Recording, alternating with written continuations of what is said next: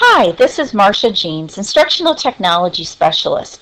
And in this video, I will show you how to use the Shape Tool and the Line Tool to enhance your lessons. Here are some examples of some of the different types of shapes and lines that you can make. You have actually quite a bit of creative freedom to do a variety of different things with the shapes and the lines. Now, let's just show you how to get started with making shapes or lines. Up on the toolbar, there's two icons, and they're right next to each other. The first one is the line icon, and the next one is the shape icon. Let's go ahead and start with the shape icon. Let's say I wanted to draw a circle, so I would click on the circle, and then there's actually two different things you can do. If I just click here, it will make me a really small circle. If I want to make one larger, I click and drag until I get the desired shape. Pretty simple.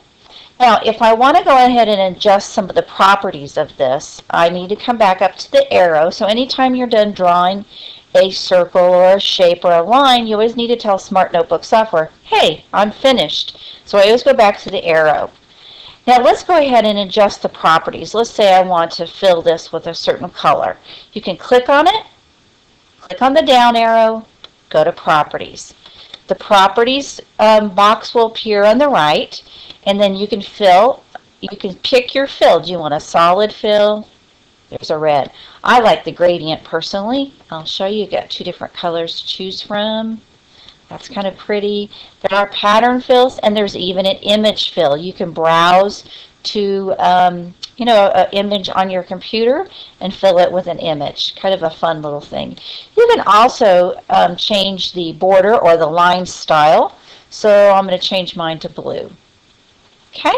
And that's how you change the properties of this one individual circle that you just drew. Now you may want to change the properties of the tools on the toolbar. So if you notice, I have actually 3 tools here that I have customized.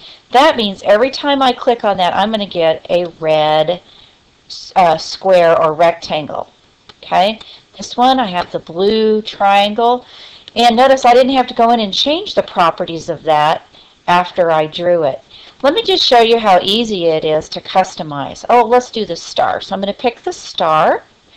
And then I'm going to come over here to the Properties tab right over here on the right. I'm going to click on that. And again, I have all this, the similar types of things that are available to me. One thing, this toolbar kind of gets in the way a little bit of some of the options up above. So I'm going to click on this X, and it's going to disappear. But I still have the star selected. So I'm going to pick a gradient fill. Let's do kind of those 2 colors. And it's always important that you click Save Tool Properties if you want that tool style to stay that way. And then I'm going to do a bright red for the outside. And again, I'm going to click that Save Tool Properties. Now notice when I go back up here, there's my star. And voila. It has changed to what the properties that I selected. Now the line tool works the same exact way. There are certain lines that are already on there that are default, and you can use any of those that you want, or you can go ahead and make adjustments accordingly. I could change this one either after I've drawn it. I can go in and change that one particular line, click on it, go to Properties, and I can change the line style if I would like.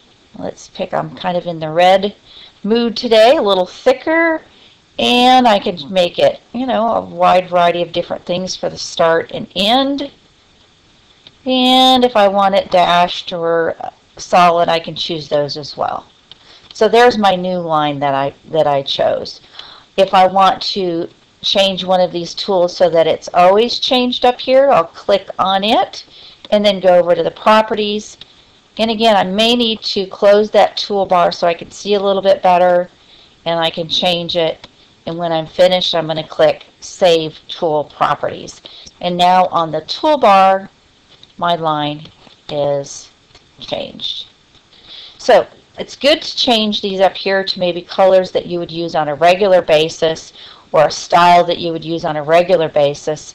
And then if you need to make individual adjustments accordingly, you would just click on your item and change it individually. And that is how simple it is to make lines and shapes in Smart Notebook 10.0. Hope you enjoyed the video.